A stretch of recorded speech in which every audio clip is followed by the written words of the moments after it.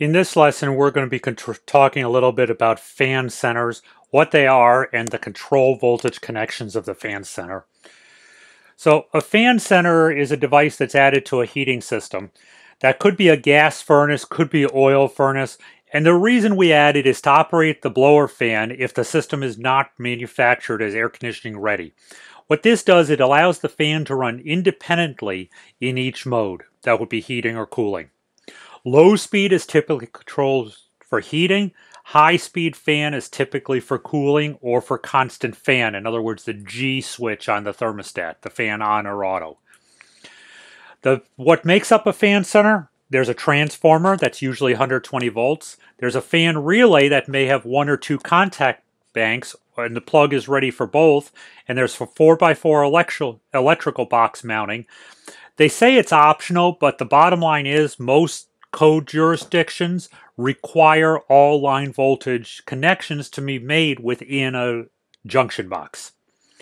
So this is an example of a fan center. If you look at it, you can see your transformer down on the bottom right with a terminal block on top of it. Up top is your relay that's inserted into a white plastic junction box or plug. On the terminal strip, our terminal is the 24 volts from the transformer, which will go to the terminal RC at the thermostat. It's a screw or spade type connector. The C terminal is the common terminal for the transformer. It already has one wire on it that pre-connects to the side of the relay coil. You can also connect up to here anything else that needs a common coming back to the transformer. The W terminal is just a terminal connection. Doesn't do anything on the fan center, but it's just a nice place to put all your wire junctions for the heating side of the system. First wire comes from the thermostat W. The second wire would go to the heat relay in the furnace or the piece of heating equipment. You have a Y terminal. As with the W terminal, it's just a terminal connection. It comes with a spade or screw connection, one wire from the thermostat Y side, the second wire to the cooling contact. The G terminal already has one wire pre-wired on it. It goes to the coil of the fan relay. You would connect the G wire from the terminal on the thermostat to this terminal on the fan center. This is an example of the wiring diagram of a fan center arrangement. You'll notice the black and white wire at the top is for your transformer primary 120 volts. Then you'll also have an R and a C wire. The R is your feed to your thermostat. It's your hot side of the transformer. The C is the common. It has one wire that's pre-wired to the common of the fan relay coil. You also have a G terminal that's pre-wired to the G or the other side of the fan center relay. You have a W and a Y that's just junction point. Now, behind the fan center, on the high voltage side, you have a second black wire. That's your common wire or your feed to your fan center relay contacts. You have one relay contact that's normally open, one that's normally closed.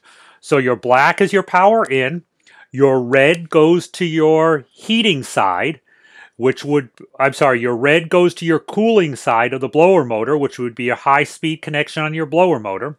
And the brown would go to your fan limit switch on the furnace to operate the low side of the blower motor. Now the key is that the blower motor, the high and the low speed, when it's wired properly, can never come on at the same time because your relay will never allow the red and the brown terminal to be powered together. Okay, one's a normally open, one's a normally closed. They can never be powered at the same time. This is an example of how it's wired on the control side. You have your R, G, Y, and W on the thermostat. Connect them to the identical terminals on the fan center. Sometimes the thermostat might have a C terminal. Connect that to common. The W terminal gets connected to your control connections of the furnace. Okay, and the Y goes to your condensing unit. And again, all commons come back to the C terminal. And finally, we leave off with a picture of a fan center, how you would see it in a box. Okay, your line voltage connections are the wires on the back of it. Your control voltage connections are open. Everything is labeled. and the colors of the wires, okay, on the backside match the schematic in the box. And that's how all there is about fan centers.